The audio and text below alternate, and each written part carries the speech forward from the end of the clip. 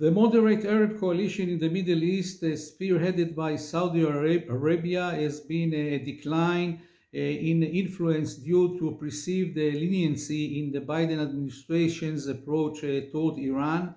Jordan has witnessed its largest demonstrations in recent memory, with protesters expressing support for Hamas and opposing the continuation of conflict in the Gaza Strip.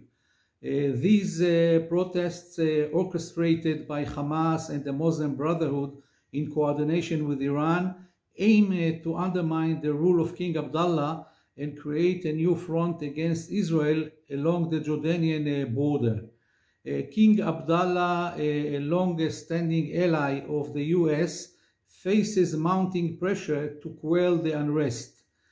Speculation arrives that if protests persist and pose a threat to the stability of the Hashemite monarchy, the king may resort to forceful measures to suppress dissent, akin to his father's actions during the events of September 1970, infamously known as Black September.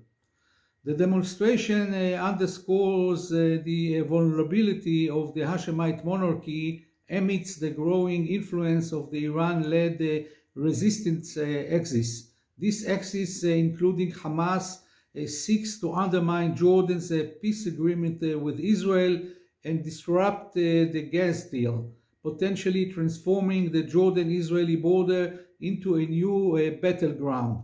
The situation in Jordan highlights the perceived weakness of President Biden's Middle East policy, characterized by what critics view as a lack of resolve in dealing with Iran. A more assertive stance towards Iran could have deterred challenges to King Abdullah's rule. Public anger in Jordan is fueled by economic hardship and government corruption, providing fertile ground for Hamas to exploit discontent and destabilize the government.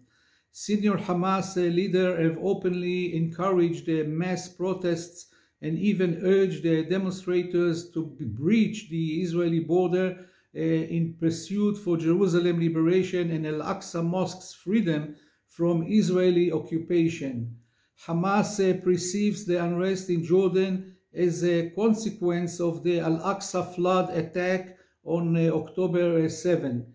Jordan serves as a crucial gateway to the Arab world and is seen as a bridge to the West Bank, Iraq, Saudi Arabia, the Gulf states, and Yemen. Iran and its resistance axis pose a threat to the stability of Arab regimes, similar to the Arab Spring uprising in 2011. The specter of a domino effect looms large, potentially spreading from Jordan to other US-aligned Arab nations.